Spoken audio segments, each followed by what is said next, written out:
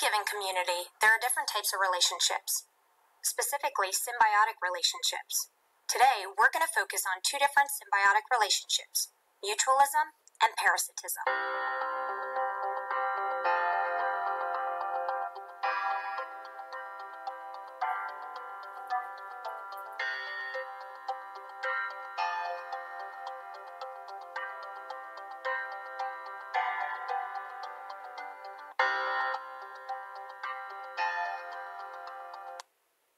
Facultative mutualism is a relationship where both organisms benefit. However, these two organisms do not depend solely on one another. In this example of facultative mutualism, the flower benefits from the bee spreading the pollen, and the bee benefits by getting nectar from the flower to make honey.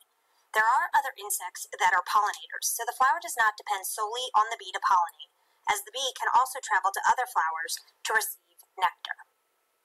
Obligate mutualism is a relationship where both organisms benefit. However, the individuals cannot survive without the other, so the organisms are obligated to rely on each other. The lichen in this example consists of part algae or blue-green algae and part fungus.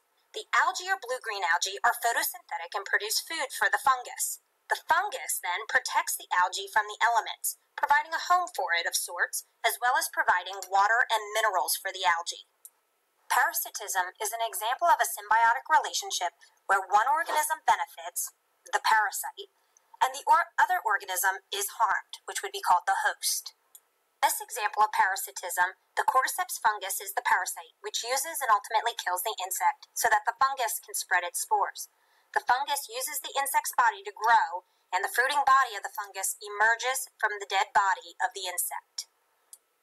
We have looked at two different symbiotic relationships, mutualism and parasitism. So let's take a minute and review. Facultative mutualism benefits both organisms. Obligate mutualism benefits both organisms, but they are obligated to rely on each other. Parasitism is when the parasite benefits and the host is harmed.